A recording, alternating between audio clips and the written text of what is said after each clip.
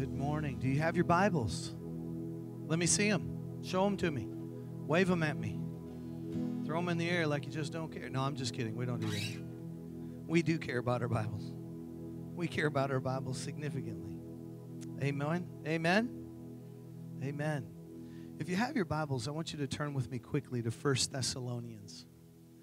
We're going to continue our series about keeping the main thing. And you know, as you'll find out, this is a 5-week series. And being a 5-week series, how many of you know that you can have multiple things, keeping them the main thing, right, Arvin? You know, so we're going to talk about different things this month. And as we always endeavor to grow in our relationship with God, I hope you are. I hope that's a longing of your heart, that it's not just a byproduct. It's not just an afterthought. It's not just a Sunday morning, Wednesday night, maybe being a part of a small group endeavor. I trust that you're trying to grow. You're trying to become more, you know. And so I've got a passage of Scripture. I'll define it a little bit more for you in just a few moments. But the Bible tells us this. It says, rejoice always and delight in your faith. Hallelujah. Rejoice always and delight in your faith.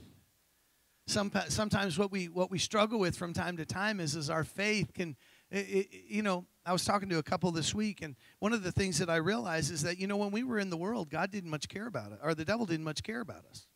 You know what I mean? But then all of a sudden we come into Jesus, and guess what? It gets hard. Why? Because of the fact that there's a devil now. He didn't care. You were part of his kingdom before, but now guess what? Guess what? Now you're part of God's kingdom, and he doesn't like that. His whole endeavor is not necessarily to totally disrupt everything that's going on, although the Bible tells us in John 10:10, he comes to steal, kill, and destroy. We have to understand that if the devil can get you off mark with God, guess what? He's won. So the Bible tells me to rejoice always. There's something inside of a believer, Paul is saying. There is something happening on the inside of a Christian. There's something happening inside of us that we should always have the capacity to rejoice. But how many of you know that's not always true? Because guess what? We don't always rejoice. As a matter of fact, in the older version of the New Living, it says, always be joyful. It's a command. It's not even a suggestion. Rejoice always and delight in your faith, verse 17. Be unceasing and persistent in prayer. You know what that tells me? That tells me that I have a constant relationship with God. It says that I know within whom all of my health, all of my wealth, all of my everything I have need of, because you know what? It doesn't say talk to your neighbor, talk to your friend, talk to your mama, talk to your daddy, talk to your kids. What does it says? Be unceasing and persistent in prayer. That means I know by whom my hope comes from. That's where my conversation is. It's amazing how often we'll talk to folks, when actually God's just simply saying, here, talk to me. Verse 18. It says, in every situation, no matter what the circumstances, say no matter what the circumstances. What's the next two words? Be thankful. That's not fun, and we're going to talk a little bit more about that today. But in all of the circumstances of life, in all of the challenges and trials that we endeavor to go through, on all of the issues that we seem to need victory in every situation, we're going to talk about a couple of situations over the next few minutes this morning. One of the situations was pretty dire. One of the situations was pretty much the death sentence had been set. Actually, there's two of them that I'm going to use as illustrations this morning. But in those situations, in the midst of them, in the midst of that circumstance, in the midst of what they were going through, guess what? They had that thankful gratitude. It goes on to tell us, it says here, and continually give thanks to God. So be thankful is an atmosphere or an attitude that we have. But who gets that thanks? God. One of the things that I've learned about myself is I'm not all that. But he is all that, all the time, and never fails. It goes on to tell me, it says, for this is the will of God for you in Christ Jesus. Heavenly Father, over the next few moments, I just ask, Lord, that you would allow my tongue, Heavenly Father, like the Bible says, to be that of a ready writer. I pray, Heavenly Father, that the oracles that I speak are not mine, but yours. I ask, Heavenly Father, that you would challenge our hearts. God, the goal is not feel good always. The goal is change. The goal is transformation. The goal is the production and the producing of hope.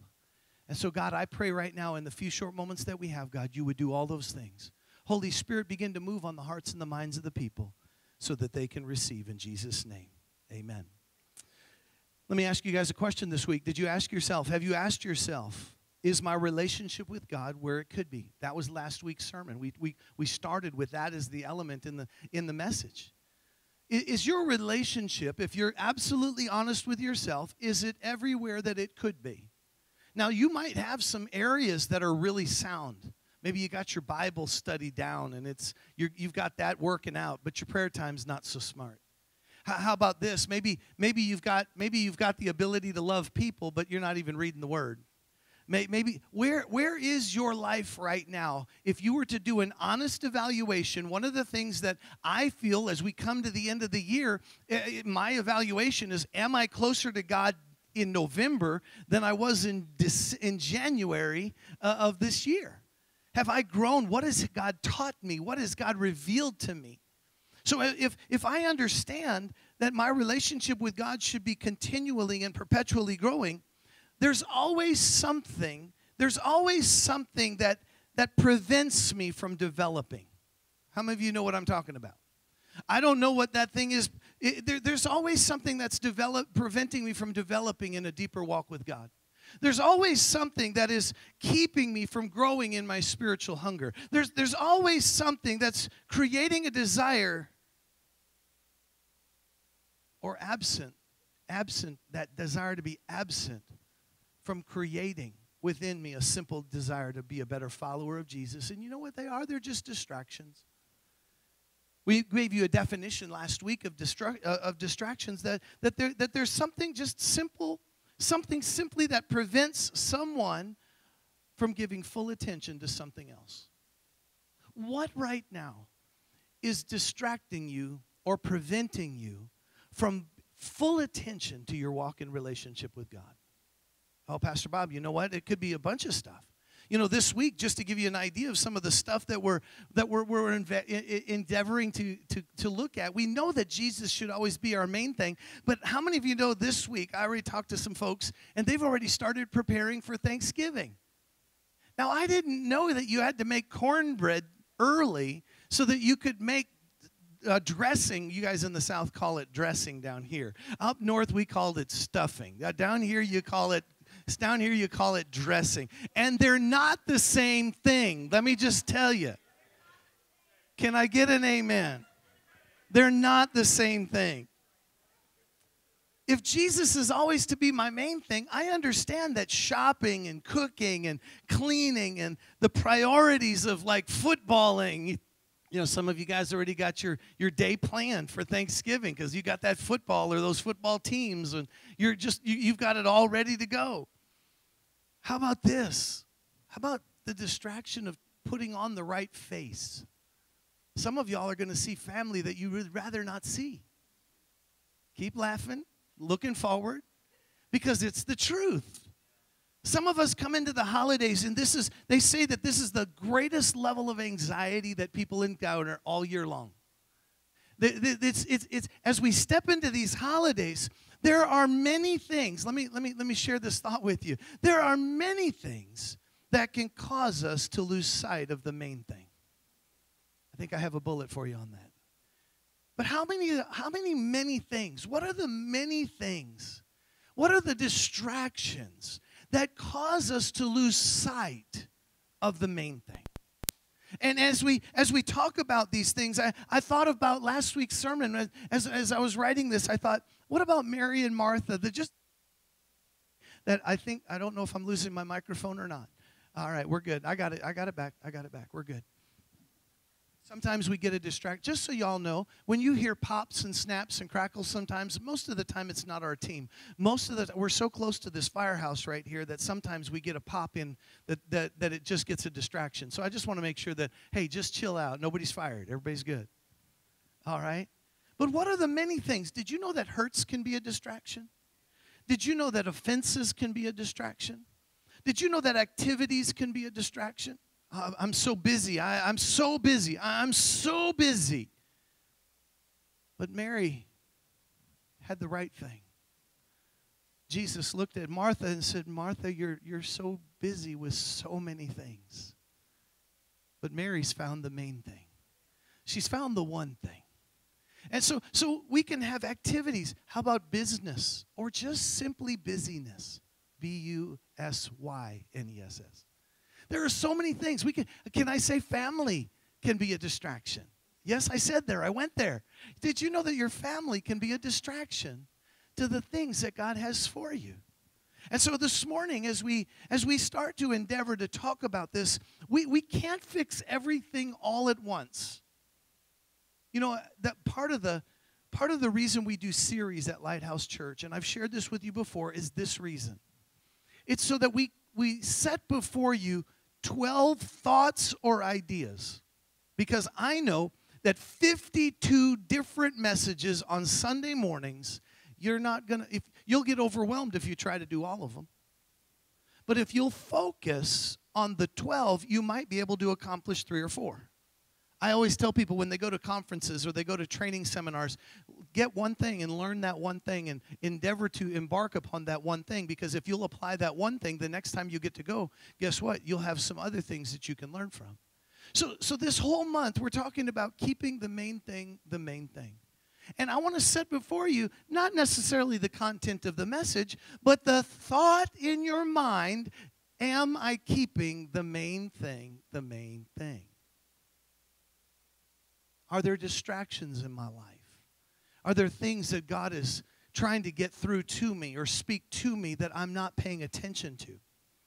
See, one of the things that I've learned is that when I'm trying to keep the main thing, today's message is really about this. I must become intentional about having a gratitude attitude. When we talk about this subject, it's Thanksgiving, and it's interesting to me. I didn't want to go to Thanksgiving. I really didn't. I'm thinking to myself, okay, every year Easter you have the Easter sermon, Christmas you have the Christmas sermon, Mother's Day you have a Mother's Day sermon. Thanksgiving you got to have a Thanksgiving sermon, but we should have a lifestyle of gratefulness. We should have a lifestyle of gratitude, but the hard part is that life happens and distractions come, and guess what? Not every day is stellar. How many of you understand what I'm talking about? Not every day is awesome, but I must become intentional, because it's not natural, because it's not my natural DNA, because it's not something that we naturally are. We have to be intentional about it. What does that mean? I've got to make it a main thing in my life. I've got to think gratefulness. I've got to think. Now, you can develop yourself to a place where you're always grateful. You can develop yourself to a place that you have an attitude of gratitude. You can develop yourself to a place where you're grateful with regularity, but it's not natural. You have to program yourself. Romans tells us that we have to transform our minds. There's a process that takes place.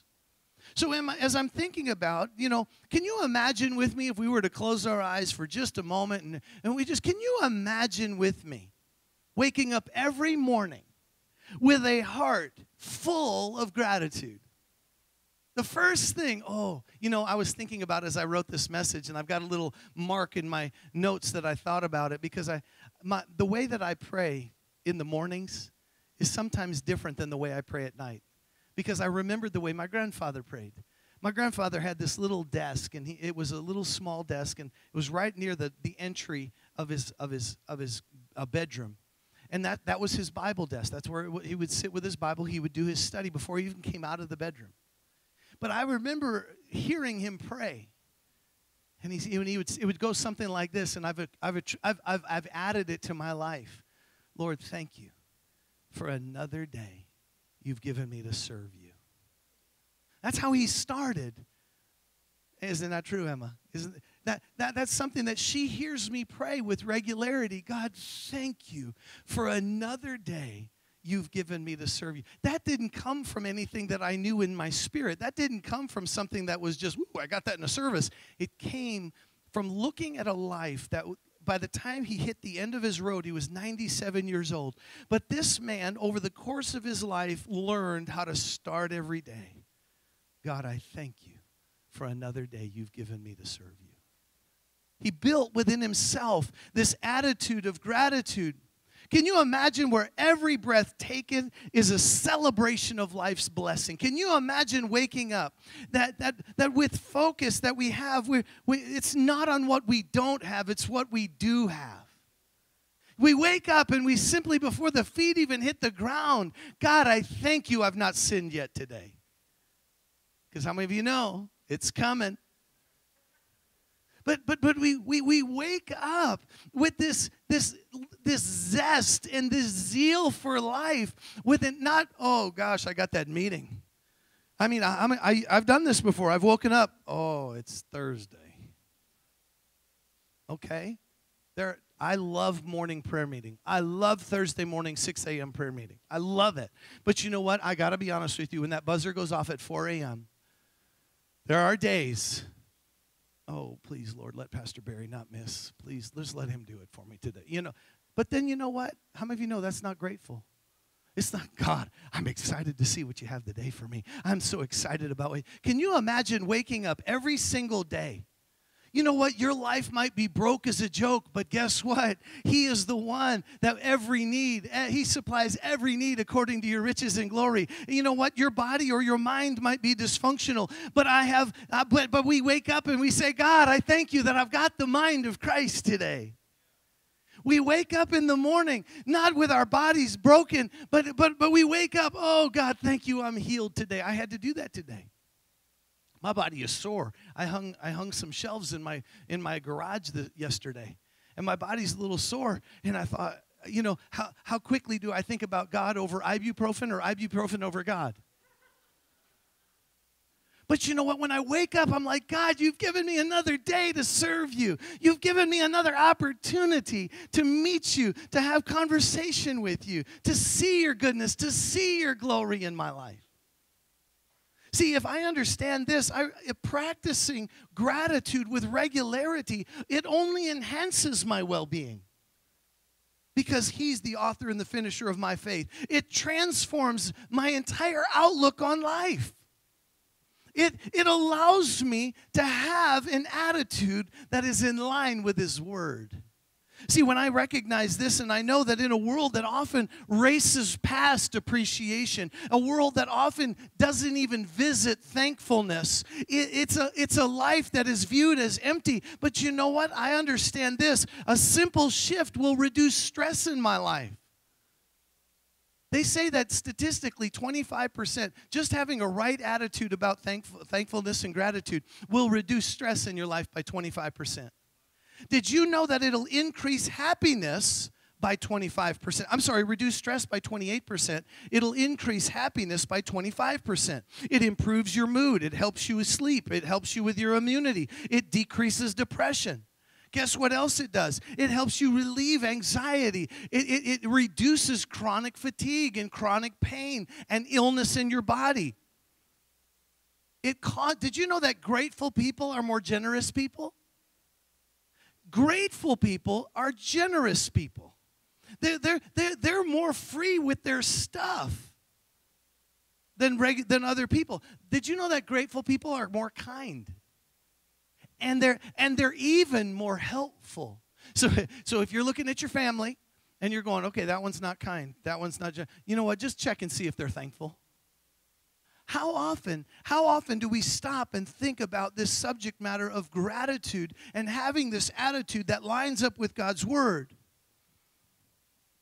See, a gratitude attitude, when we understand these things, what happens is we find ourselves in the midst, without it, in strained relationships. We find ourselves oftentimes in isolation. Have you ever met that negative Nelly Nobody's named Nellie here, is there? But you make that negative Nellie. They walk in a room and you go, you hope they don't even see you. Why? Because in their presence, you just kind of feel like all of a sudden it jumped on you. You're like, I don't like that. Because why? We see that these folks, they don't have a grateful attitude. They don't have a gratitude attitude. So today I want to talk to you just for a few moments about this subject of gratitude. We must acquire a gratitude attitude that is not determined by our situation, but by our relationship in Jesus. You and I, we will oftentimes find ourselves in various precarious situations. But is he really greater in you than what's going on in the world? See, we all can find ourselves in various situations. Maybe something came to you on your job. Maybe there's something that didn't happen as you planned it to go. Maybe something is happening slower than you think it should. And you're looking at that situation. But because your relationship with Jesus, you're still like my Grandpa Eugene. Father, thank you for another day you've given me to serve you. Thank you for another opportunity to live in the way that you want me to live. You know what? I've learned it's easy when everything is going well. But when things aren't going so well, and you know, like for example, you know, when the money is abundant, you know what? The kids are listening. The refrigerator is full. The car is running like a top. But guess what? The water heater goes out. Oh, me. Guess what? The kids need a new pair of shoes, but I just bought you a new pair of shoes 2 weeks ago. I know, I outgrew them. You know, but that becomes a situational joy rather than because of my relationship in Jesus. I can go, thank you, God, that you've given me the resources. What do we do when the resources are light? What do we do when they're non-existent? What do we do when they're absent? What do we do when our kids push us to the absolute limit of our parenting capacity without murder in place? Do we maintain the gratitude? God, thank you for that boy. Thank you for that girl. Your spouse and you are not getting along. You got to figure out why. But how many of you know you're just grateful that you got one? God, thank you for my wife. Thank you that she's a gift to me. Thank you, God, that she, you know, my wife is phenomenal. It was funny, we were talking, Emma and I were talking last night at dinner, and she looked at me. Mom was up. She was just kind of doing she was serving everybody. And Emma looked at me, and she goes, she's becoming like Grandma Vernon. I said, she's identical to Grandma Vernon. But I'm like, Dana, you don't have to do that. No, I want to do that. This gratefulness, but when it's absent, guess what? We begin to question God. Where are you? Why isn't it working the way that I expect it to? Gratitude doesn't flow easy when things are in trouble. We're not grateful for the situation. We're not grateful for the circumstance. But Scripture provides us clear examples that are really a superpower. This gratitude is really a superpower found within a gratitude attitude. It's amazing. And I thought to myself, here we are getting ready to talk about superpowers. And I thought, you know what? Most of us, any DC fans? Or you're more of a Marvel fan? You know, I don't know. Marvel versus DC. I get there. That's the comic book wars right there. DC is your Superman and Batman, and Marvel is your Captain America and Hulk and those guys. All right? So now you know what I'm talking about. DC fans? Any DC fans? Superman? Batman? Okay, how about Marvel fans? Let me see. Come on. I need some ministry participation here for just a minute. Okay, but when we think about superpowers, something we only think about Superman or Batman or the Incredible Hulk or even Spider-Man. But when we talk about this superpower found within gratitude, the gratitude of attitude, what often we find is most of the time we think of superpowers as something supernatural happened. It doesn't have to be supernatural. It's a decision. See, you have to remember, Batman was a decision to become a superhero. He didn't get bit by a spider, and he didn't have a gamma ray bust him. He didn't come from a foreign planet like Krypton, right? Those guys had superpowers that were imposed upon them from some supernatural source. Batman became a superhero. Why? Because he made a decision to be a superhero. We have the ability to make the same decision, to allow the superpower of gratefulness to manifest in our lives. See, an attitude of gratitude is something that each one of us can develop and it can become a main thing in our lives. Let me give you this bullet point. Gratitude has such a superpower, that it can literally alter the atmosphere and the environment you are. It can actually change the environment in which you are in. If you jumped in, and we'll talk about a couple of illustrations here in just a minute, but we've shared how important the Word of God is in our lives and how it assists us in building our faith. And as I build my faith, we come to this place of reality that God's Word becomes more active and more reliable, more actionable than anything else in our lives. That passage in 1 Thessalonians, it says, be thankful in every circumstance and thank God. So there's something that's both a God side and a man side to this equation.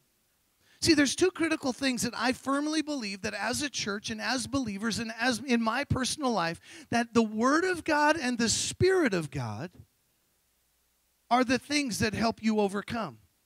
You can't have one without the other. Do you realize this, that if you just have the Word of God, many of you will become legalistic. But if you just have the Spirit of God, guess what? You'll become a flake.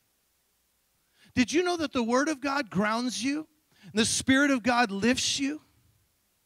If you understand that, then we come to this place where we learn what the Word says, and we begin to do what the Word says. In fact, in several scriptures here, I'll give them to you real quick before I give you 4 simple points, and we'll get out of here. Philippians 4:6 says, don't worry about anything. Well, right there. How many of you got something you got to worry about? Let's tell you, don't do it. Don't worry about it. God's got it. If you really believe it, God's got it. Don't worry about anything. Instead, pray about everything. Tell God what you need, and what are we supposed to do? Thank Him for all He's done. Thank Him for all He's done. This is a precursor. When I was looking at these verses, I thought to myself, do you realize that when I have a grateful attitude, when I have a gratitude attitude, guess what? I don't worry. I just simply thank Him. I don't worry about anything. I let the peace of God that passes understanding rule and reign in my life. Because guess what? I know that He's got it. If I'm supposed to not worry about anything, I have to believe that there's a reason why I don't have to worry. And usually it settles somewhere in the Word. Because there's a promise. There's a blessing. There's a provision available for us. How about this? Colossians chapter 3, verse 15. It says, and let the peace of God, the peace that comes from Christ, rule in your hearts. For as members of one body, you are called to live in peace and always be thankful. Do you realize that a gratitude attitude releases peace in your life? Just because the spouse is not happy with you doesn't mean you have to lose your joy. It doesn't mean that you have to lose your peace. Just because something went down at work that shouldn't have gone down like that at work, guess what? I don't have to lose my peace over the situation. Just because the water heater goes out, the car breaks down. I don't have to stress about things like that. Because guess what? The Bible tells me that if I'm thankful, if I'm always thankful, I can let God's peace rule in my life. But oftentimes we don't do that. So if I understand that, look at what another passage says that Paul wrote. He says, and give thanks for everything to God the Father in the name of our Lord Jesus Christ. Give thanks for everything. Now, Pastor Bob, I don't want to be thankful for that boss that I don't like. Be thankful for him. Be thankful for him. You know what? There might be things that are going on right now that if you changed your attitude about what was going on and you put on a gratitude attitude, it might change the situation without even you even opening your mouth, without even saying a word. You can have a gratitude attitude. Your attitude can change and alter the scenario and the situation. My daughter was telling me about a situation the other day at work, and she works for a large company here in our city. And she was like, Dad, I can't get all this stuff done. I'm in charge of this event. 300 people are coming to it, but I've got pieces. How many of you did not like those projects where there was 4 or 5 people assigned parts of the project, and you knew your part, but the other 4 people didn't do their part? And you're stressing now because they're not doing your part. I've got to do my part now. And I told her, I said, sweetie, it's going to be okay. It's going to be okay. Send out an email to everybody just with a status update. Say, hey, this is where I've got. How many of you guys are what these are the things I need yet? And you know what? She got an email back within 10 minutes of that email going out. She'd never thought about just doing a status update, a very simple status update email, just to get where everybody was. She got a text message or an email back within 10 minutes. It says, from her boss, says, you rock. How many of you know that's where peace lives? See, when I'm thankful for everything, you know what? I don't have to worry about anything. Did you hear what I said? That might be the message of the whole thing. When I'm thankful for everything, I don't have to worry about anything. How about Psalms? We'll get through these couple and we'll be done. Psalms 107. Give thanks to the Lord, for he is good. Maybe we just learn how to trust in who he is. Maybe we just need to learn and understand that he's the faithful one. He's the one that's the supplier of every. Good morning, Lord. Thank you for another day that you've given me to serve you. God, you're a good God. You're the giver of good gifts, and every good and perfect thing comes down from you, the Father of lights. Within you, God, there is no variableness nor slightest suggestion of change. God, if you did it yesterday, you'll do it today. If you'll do it today, you'll do it for me tomorrow. Guess what? Now my attitude begins to shift just a little bit. Last but not least, how about Psalms 95? It says, let us come to him with thanksgiving. It's interesting, and I was going to do a little bit sidebar study on this, but I knew I wasn't going to have time because I had far too many pages in my notes anyway. It's a problem that Bob has. Okay, if I could get my notes down to 2 pages, I think I'd be really good. But I've got 7, and that seems to be my average right now, and I've got to get it down to 2. And any other preachers in the room know what I'm talking about? Anyway, okay, so here I am. The Bible says in Psalms, it says that we are to let us come to him with thanksgiving. Do you know what the Bible talks about it in all the different illustrations that we can go into? The very first attitude that we come to God is we come to him with thanksgiving. Before we ask for forgiveness, before we ask for redemption, but the Bible says when they came into the temple, they came in with the offerings and the sacrifices of thanksgiving. There's something about coming to God. How many of you parents in the room understand what I'm talking about when you look at your kids and they go, Dad, I like this. Or they come to you first and they go, Dad, I really love you. Thank you for being my dad. Thank you so much for blessing me with my room and my clothes. Thank you so much for doing, can I have this, Dad? You're like a whole lot more apt to say yes when you have grateful kids. One time I told my daughter Lauren this. I said, Lauren, you're spoiled. She goes, but I'm grateful. Literally, that quick, as fast as it came out, she popped off with me, but I'm grateful. You know, I understand these things. When I look at these scriptures, when we get our gratitude attitude right, things begin to change. Things begin to change in our lives. And I firmly believe that as we go through just a few elements, and guys, we could have preached the whole series, the whole sermon, the whole month on gratefulness and gratitude and all of those kinds of things. Because at the end of the day, we say this every year, gratitude, thankfulness, gratefulness ought not be preached but one time a year, but that just seems to be somewhat of a redundancy because we got to remember the holiday. I was thinking about this, how we long for the supernatural to take place in our lives. We really do. We long for it. And with this longing for the supernatural, as I studied this week, I came to this conclusion that before God can do anything, something has to happen in me.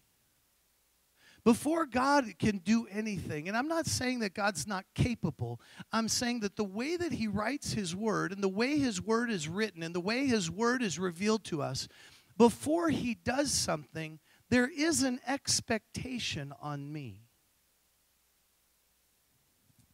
See, God's not moved by your complaining. You knew I had to go there, didn't you? God's not moved by your complaints. He's not moved by my complaints. And because of our complaining, whether you go to Numbers chapter 11, and the Bible talks about the complaining that was going on with the children of Israel as they were leaving Egypt, the Bible talks about the murmurings and all the complaining, and go a couple chapters further, and you can look at Numbers chapter 16, and Korah, which is one of the leaders of the folks, and as the children of Israel have left, and their bitterness and their complaining, 20-some thousand people, the earth opened up and swallowed them. Just gone. Because it's amazing to me how often we allow complaining to be the precursor of our lives. My life's not perfect. My life's not this. My life's not that. I'm not getting this. They're not doing that. And guess what happens is we establish, whether we talk about complaining as a subject matter all by itself, if I get to this place of complaint before the attitude of gratitude or the gratitude attitude that I desire, nothing's going to change in my life. I've got to come to the place that complaints are not my priority. Talk about a complaint department. God doesn't have one of those. Do you understand what I'm saying? He's not interested in hearing what's going wrong in your life. He's interested in hearing what's going on right in your life. And in the middle of telling him what's going right in your life, guess what? You can say, but God, this is something that I don't understand. I can't figure out why it's not happening. He's like a whole lot more apt to respond to us. So I want to share 4 simple keys to cultivating a gratitude attitude. Just simple 4. And I'm going to tell some stories. So this is going to be your requirement to go back and read the stories, because I don't have the time to tell you all the stories. But these 4 simple keys to cultivating a gratitude attitude. Number 1, we must always choose to remain grateful despite the risk. Despite the risk. In spite of the risk. You know what? I can be grateful and nothing change. Risk it. Put it up there. The Bible tells us in the book of Daniel, if you go to Daniel chapter 6, we're going to read this passage in just a minute. Daniel is a young man who had been born into nobility, and out of this nobility, he gets the people of Israel. They get put into capture. He goes through these 2 kingdoms. He gets raised up. God has supernaturally used this young man and others to minister. And I think it was King Darius, if I remember correctly. King Darius made the statement. He said, I'm going to turn this, all of Babylonia, all of the provinces. He said, I'm going to create regions. And he said, I'm going to put princes over all of them. And Daniel gets raised up to be like one of 3 individuals that are in command. He did such a good job that at that level, the king was thinking about giving him authority over everything. How many of you know that's a pretty good job to have? So he's got this authority, but because of the fact that the fellas that really weren't happy with him, they didn't like him, they go to the king and they say, hey, would you do me a favor? We want to make sure we honor you. How many of you know sometimes that manipulation happens? And in that manipulation, they're saying, hey, you know what? How about for the next 30 days, nobody can worship anybody but you?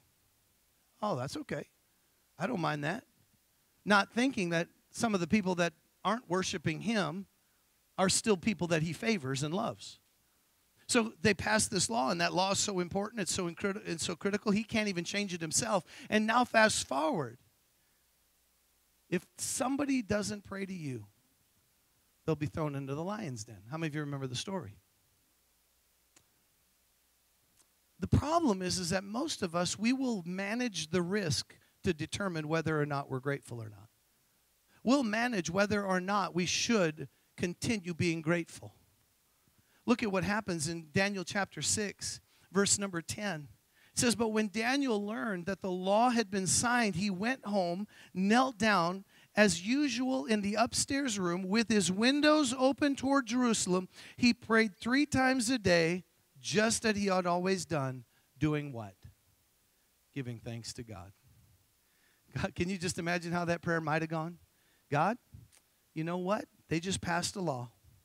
How many of you know that our government's going to pass some laws? Can I look at me? Our government is going to pass some laws. And those laws will directly affect you and me at some point. But will you have the same resolve of gratefulness, knowing where all things come from? Are you going to maintain in the midst of risk, whether or not you continue to be grateful? He was grateful.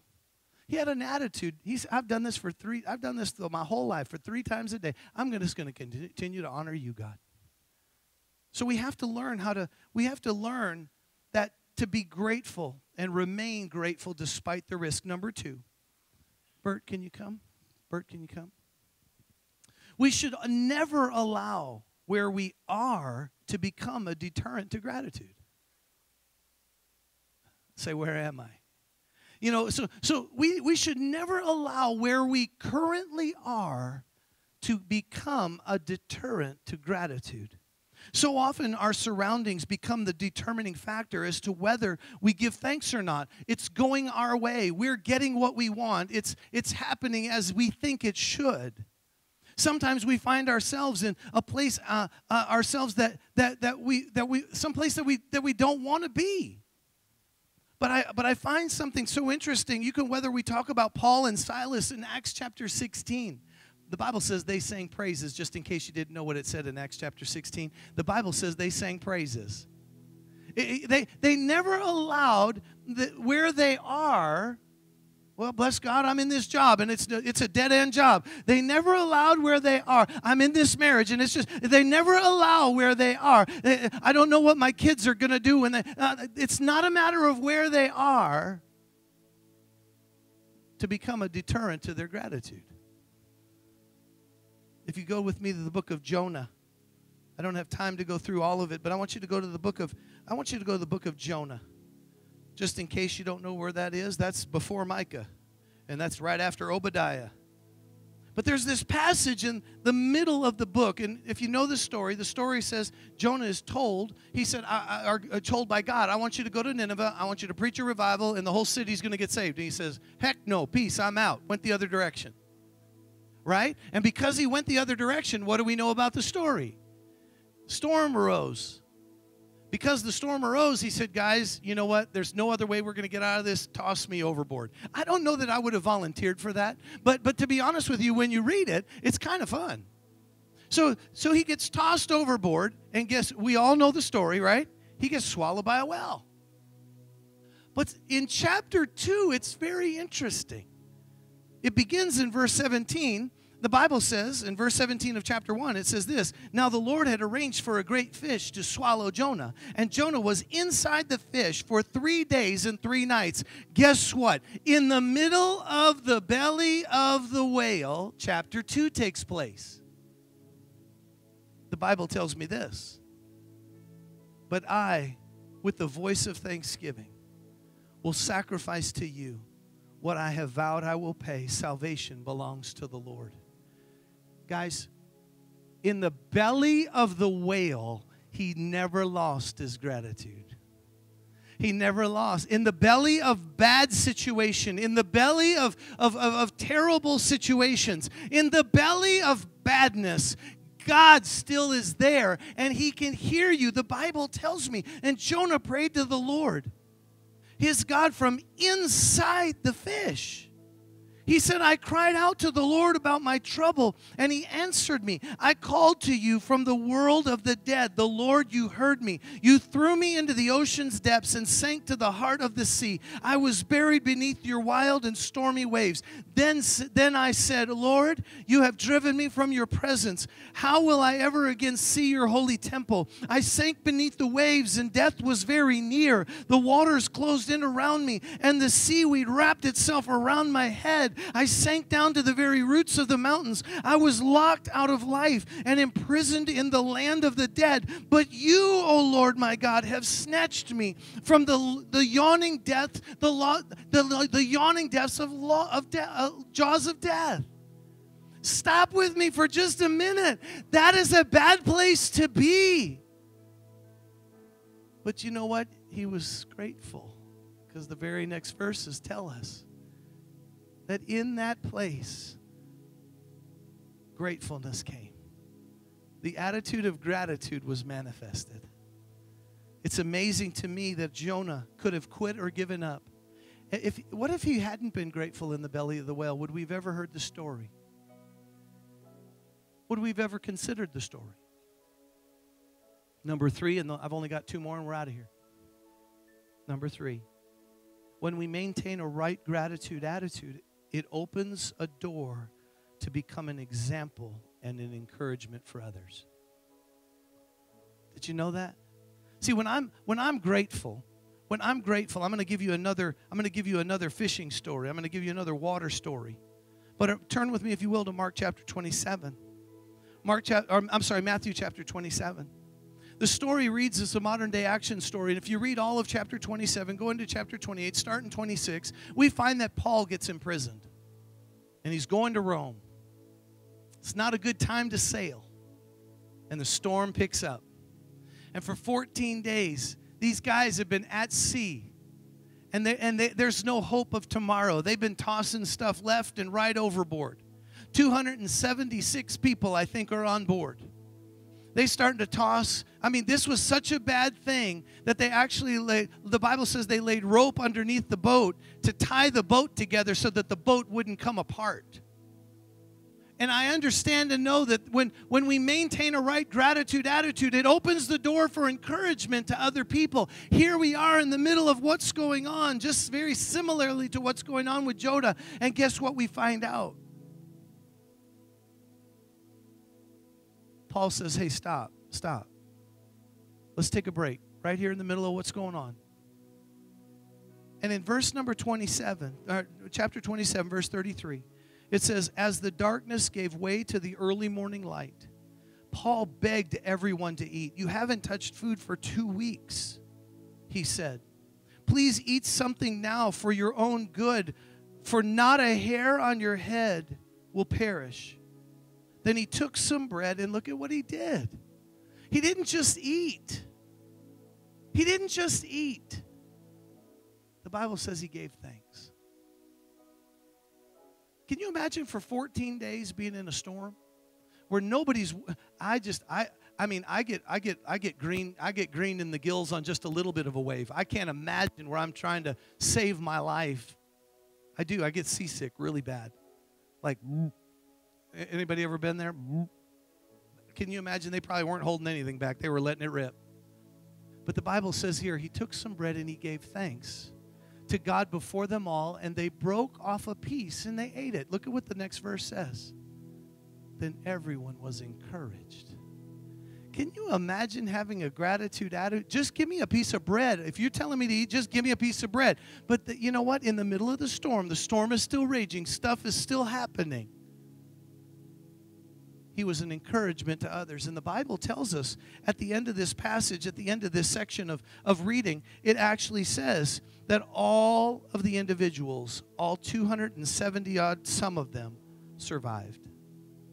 If Paul can give thanks, not after the storm had passed, but right in the middle, we can also give thanks in the middle of our storm as well. We have that ability.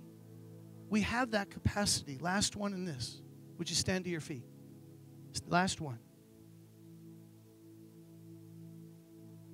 We need to pursue a heart of thanks before there is evidence of enough. Before we have enough. Before we know what the need is. But this final illustration and story that I want to give you comes out of the book of Matthew chapter 14. So often believers have a heart of thanks where everything is right. and everything is more than enough. There's enough in the bank. The cupboards are full. Our desires are met. But what happens when there is an obvious need and there doesn't appear enough to meet it? The Bible tells me in 1 Kings 17, what happens when you're fixing your final meal for you and your son and you're just preparing to die? What happens in 1 Samuel chapter 2 when you've been barren your whole life and God gives you a child, but you don't see the baby before it? What do you do in 1 Samuel? You're barren, but you don't see the baby.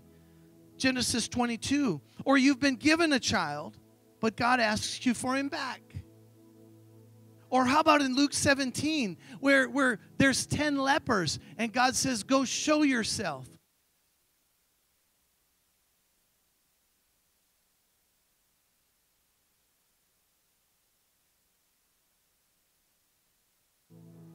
What do? It's hard when we don't see the answer immediately.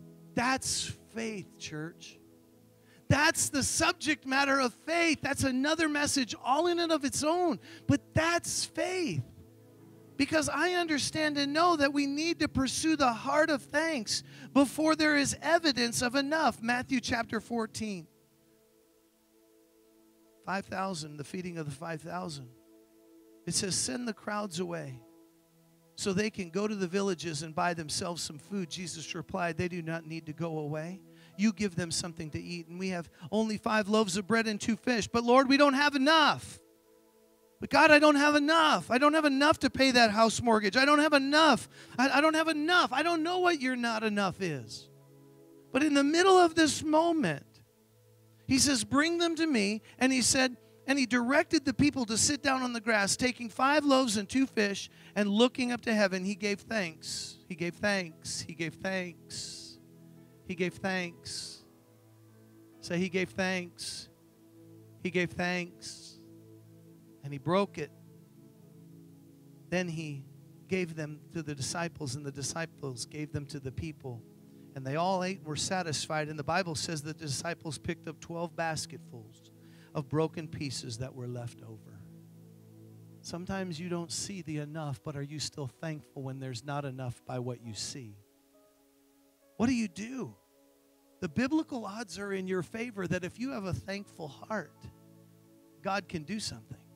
If you have a right spirit, see, I understand and know this. We could talk about David for protection, Solomon for provision, Mary for being asked to become the mother of Jesus, Job experiencing great loss and suffering, Moses for crossing the Red Sea. But this is what I know. We must learn that gratitude is a superpower that releases God's provision, it releases His protection, and it releases His power into our lives.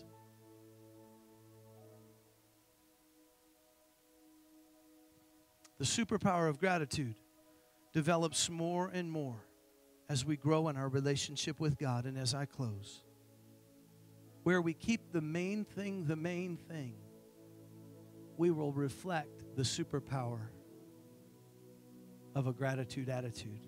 With every head bowed and every eye closed, nobody looking around. We're transitioning this week. We're going into the holidays, and I understand this. Many of us are having family. We're having the kickoff to Christmas and all of those kinds of things, and it's a daunting endeavor. I know this. All the emotions, histories, and concerns, and even complaints.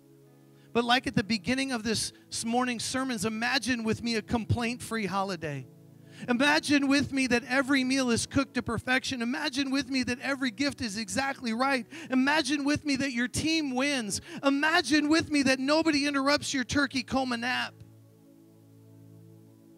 Because where we keep the main thing, we will reflect the superpower of a gratitude attitude. You're here this morning and you need to repent like Jonah for not maintaining a right attitude. Maybe you've allowed complaining to become the norm. Maybe without even knowing it, you've lost hope. And your response has become, what's the use anyway? God wants to bring wholeness and healing to your life. As I was ministering, and something in you stirred, about having a gratitude attitude or not having a gratitude attitude, let me put it this way. You're in this place and you just say, Pastor, would you pray for me? Would you raise your hand? I just want to pray for you. There's folks in the room that they're just being honest with God, saying, God, I haven't been grateful. Father, right now, with every hand that's up in this room, you see them. And you see the specifics of that gratitude attitude absence in their life. Father, I pray right now, Lord, that you would challenge them to walk in the superpower of gratitude. I pray, Heavenly Father, that as we come together as a body of believers, we just simply, there's no stones to throw, there's no actions or attitudes that we need to have. We just need to simply say, God, forgive me. Say it with me, church. God, forgive me for not having a right attitude about gratitude. Help me, Heavenly Father, to walk in gratefulness and thanksgiving. Release into my life power, provision, and protection. But I understand, Lord, that it starts with me having a right attitude about gratefulness. God, thank you so much. Father, I pray right now, Lord, that as we get ready to walk out of this building, I pray, Father, that your anointing would be upon every person. Lord, let the joy of the Lord be their strength. They get to the potential, the ability to rejoice always. Father, we thank you for it right now in Jesus' name. You're in this place and you need to rededicate your life to the Lord. Or is there anybody here that needs to accept Jesus as their Lord and personal Savior? They want to get into a right space with God. Is there anybody here? I don't ever want to let a service go by where we don't get anybody an opportunity to meet Jesus as their Lord and Savior. Is there anyone? Praise the Lord. Praise the Lord. Well, guess what? We like to leave with a shout. We're going to shout hallelujah, but I want to let you know, too, that we are a Pentecostal church. If you have an interest in learning more about the gift of tongues or being baptized in the Holy Spirit, I'll be down front and I'll share some thoughts with you, give you a little bit of information. But I believe that 2024 is going to be a year where we see God do more in our lives. How many of you will agree with me on that? Amen? Amen. Hallelujah. We're going to leave with a shout on the count of 3. Ready? 1, 2, 3. Hallelujah. God bless you. Thank you so much for coming. We'll see you on Wednesday. No Wednesday service. We'll see you Sunday. God bless you.